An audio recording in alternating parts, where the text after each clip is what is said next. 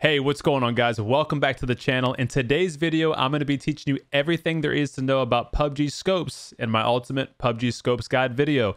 We're going to be going over everything from red dots up to 15x's. I'm going to teach you how to zero in your scopes properly to hit any distance target, and I'm going to give you some tips and tricks on how to hit moving targets with each of those scopes as well. So all of that and more in today's video. Let's get started. All right, guys, so first let's go over some of the basic, very important things about all scopes in PUBG. Red dots, holographic, 2x's, and 3x's can all have their brightness changed, and the color of the scope can be changed as well on the fly using keybinds that you can change in your settings. In addition to these changes, you can also go to your colorblind mode, and changing that colorblind mode will give you different colors on your scopes as well. In addition to that, the red dot and canted sight can be toggled between different types of sights, such as a dot, a crosshair, or a triangle. Now, the next really important note about all scopes in PUBG is that their defaulting zero distance is 100 meters. And what that means is when you aim at a target, your bullet will land in the center of your crosshairs only at 100 meters. If you're closer than 100 meters, the bullet will land lower than what your crosshair says it will. And that's due to the way that the sight is mounted on top of the barrel of the weapon. Now, the reason why this is really important to understand and remember is when you're having close range gunfights and you're aiming at a target's head, your bullet might actually be hitting their neck or their chest, doing much less damage than what you thought it would, just because of the way the sight is zeroed in.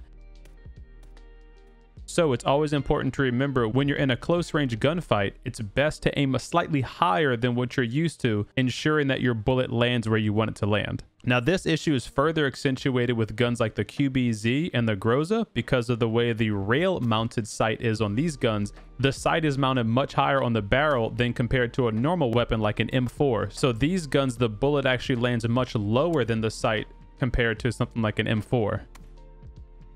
Now, when comparing the smaller scopes like the red dots, the canted, the holographic, and even the 2x, most of it comes down to just general preference on what you like to use or what you prefer to use more. In my opinion, I prefer the red dot because it takes up just much less screen real estate and I can see much more of my peripherals. However, the argument can be made that the default zoom distance of the 2x is very beneficial. And as you can see with this comparison, the 2x does greatly enhance your image and makes your target much larger and easier to hit. But it does, like I said, take up more screen real estate. Now, the red dot and the holographic can be zoomed into a 1.5x while holding breath, but this only lasts a few seconds, and once your character's out of breath, it'll default zoom back out to a 1x scope. Now, another important side note is the larger the zoom on your scope, the more difficult it typically is to control recoil, so keep that in mind when comparing something like a red dot to a 2x. All right, now let's take a look at how these scopes actually perform out at the range. And since we can only zero in an 8x and a 15x scope, we're going to have to learn how to manually aim with each scope to hit our shots. Now, during this test, we're going to be using the M16, the barrel, the SLR, and the Kar 98.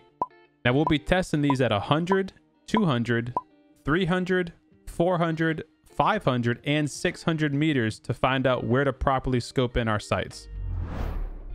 All right, now starting with the 3x at 100 meters, we can see it's dialed in perfectly. The bullet lands dead center of our crosshair, regardless of what weapon we were using, like the M16, the SLR, or Kar 98. The problem is that further than 100 meters, it kind of gets a bit more tedious to know where exactly to aim unless you are using something like a sniper that has a much better bullet trajectory. Now, I repeated this same process for the 4, 6, 8, and 15x. So in the interest of time, let's just speed up to the test results and we can take a look at them. This is going to be a good spot for you to maybe want to take a screenshot if you want to study more. Now, keep in mind, while using this as a guide, the slower your bullet travels, the more you're going to have to aim up. So for weapons like, let's say, an UMP or a Tommy gun that have a much slower bullet velocity, you're going to have to aim a little bit higher than where I'm putting the mark out on these crosshairs. And after this test is complete, I'll show you guys the actual bullet speed numbers for all of the weapons in PUBG. Now, just a quick side note, guys, on these scopes. Keep in mind that when you're using a gun like a sniper or a DMR, those bullets are much more accurate and they travel much more precisely than they would on an AR. Even a weapon like an M16 or a mutant that tend to be better at long ranges. With those weapons, once you get to 200, 300, or 400 meters away from your target, the bullets sometimes just legitimately don't go where you're aiming, and that's just due to the gun's programming. those guns aren't meant to be as accurate as a DMR or a sniper at those distances. So just keep that in mind. Now remember, when using an 8 or a 15x scope, you can manually adjust your zero distance using your key bindings. So once you locate how far away your enemy is, every small square is 100 meters, you can toggle that zero distance in, center, and line up your shot, and the bullet will land in the center of the crosshair every time, even if it's up to 1,000 meters. All right, now that we have a better idea of how to zero in our target for long distance shots, let's look at some tricks to hit moving targets too. Now, during these tests, I found that if your target is around, say, 50 to 150 meters, each scope has a certain mark where you can use it as a guide on when to shoot and hit your target. So let's go ahead and break those down.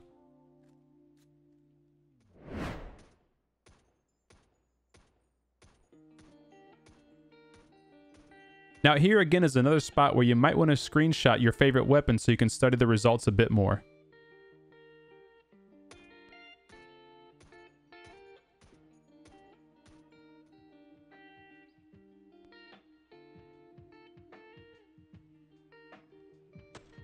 Now, I don't know about you guys, but the 3X used to be my worst and most hated scope to do single fire taps. And after doing this research and testing, I've seen a big improvement on my confidence for single fire. Now, I'm just curious, what's your guys' worst scope to do single fire with? Let me know in the comments below.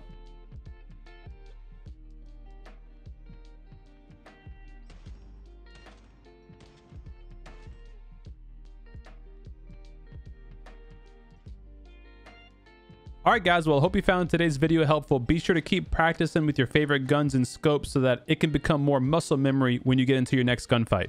Now, if there's something I didn't cover today that you want to learn more about, please let me know in the comments below.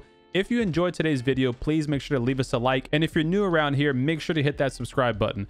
As always, guys, I'm live 5 days a week on twitch.tv/C_dome. You can find me Tuesday, Wednesday, Friday, Saturday, and Sunday. Now, this Sunday, the day you're watching this video, I'm actually going to be doing a YouTube live stream. So feel free to come to my YouTube channel, check us out, and let me know what you thought of today's video.